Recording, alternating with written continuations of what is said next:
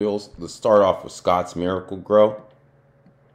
You see how, now this is what I was more or less discussing. Our target was this trend line. You see how it literally went straight to the trend line. Now you could argue, well, Eric, it went above the trend line and look. But yeah, then the very next day it went below the trend line. So look above and then fail. Now, where do I see Scott's? Now, I'm not saying I don't like Scott's, right? Matter of fact, I kind of do like it because it's in play now. It's been boring for months. From the low. Now, I'm not clicking, so just bear with me with what I'm about to say. From the low of 139, we are close to the 618 retracement, very far away from the 50%. We're looking pretty good, right? As in a buy. If you go to the last little pop before, we are below the 618 and we're very close to the 50. Looks like the 50 is right around where the 61, well, little bit off. It's a little bit below. Maybe about like a couple points.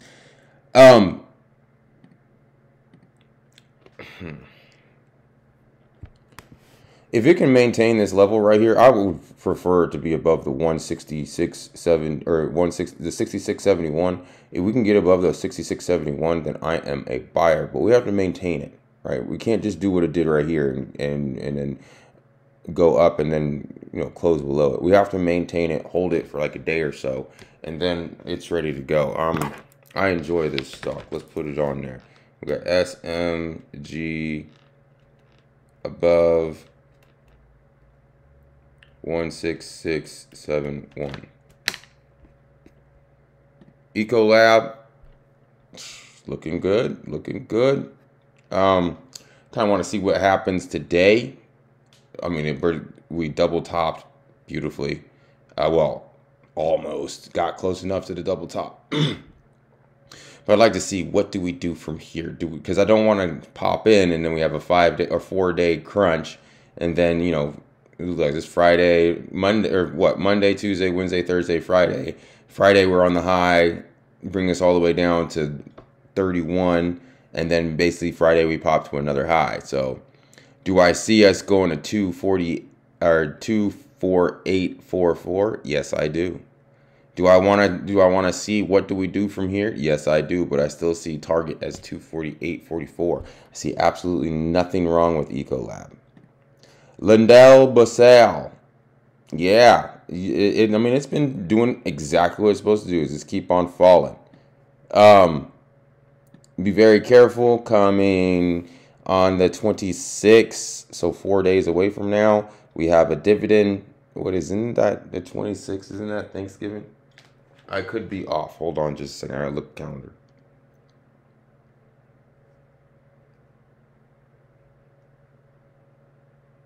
No, that would be Friday, the 26th.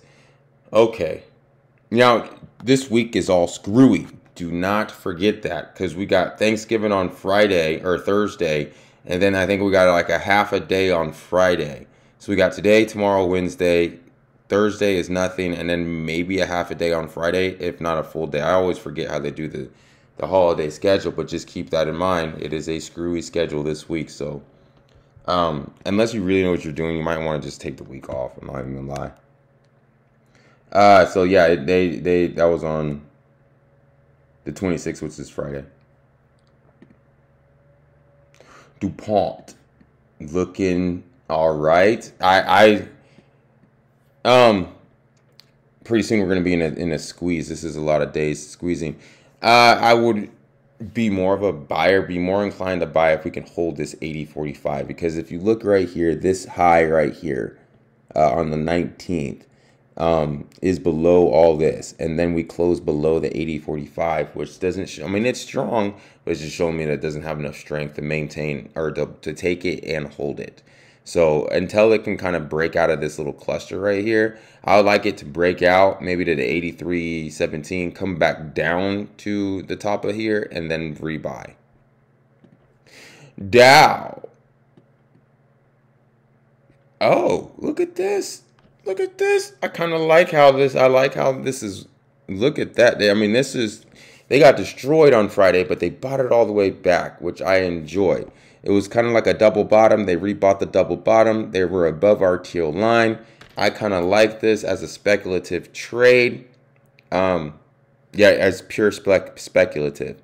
So keep that in mind. We do have dividend risk coming up on the 29th. A week from today, maybe. I'm not going to look at my calendar again. So yeah, anything above this teal line, 57.13, I would be a buyer. BASFY. Such an unbelievably disappointing company. So disappointing. They don't even have options. So we might have to readjust our portfolio on this one, because this is just an absolutely nothing but just poop. That's all it's done. It has not done anything fun, exciting. It has just literally gone straight down since March. Just bleep, bleep, bleep, bleep. Right? So, kind of like this one right here. We might just need to get rid of him too, because this is ridiculous. Since May, it was a little bit better than March, Rio Tinto has just gone straight down. So, and this is Gap City. So we're going to probably readjust. I'm tired of talking about Rio Tinto and BASF. It kind of is like wasted stocks. And they're just dragging the overall portfolio down. But if you're short and you're bearish, right, well then, hey, Rio Tinto and BASF, just go short. And they're going to continuously pay you forever, because they're just terrible. They keep breaking to the downside. International paper, I'd have to say, is right along with them. Right there. This looks terrible. I don't like it. Well, let me rephrase that. We have hit target. We hit target here, here, here, here, here. So if you are a bear, then international paper has paid you handsomely. Especially if you've been paying attention to me and you've been like basically just following the lines and following the way down. Because next target would probably be 45.58.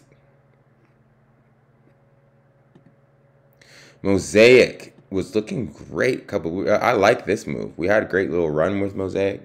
Ooh, I like it. I like it right here. Yeah. MOS above. Let's do the yellow line. 336.07.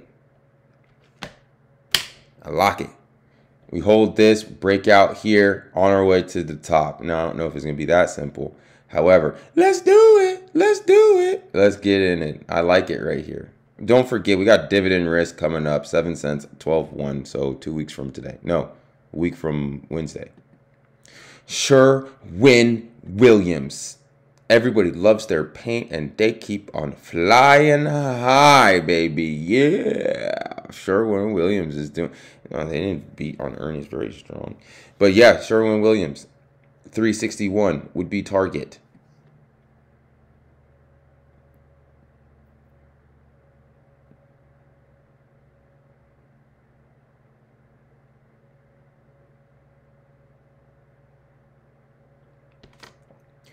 I don't know how in the world I just got charged $5 for Roku, and that's ridiculous because I thought I took everything off of the Roku. I don't understand.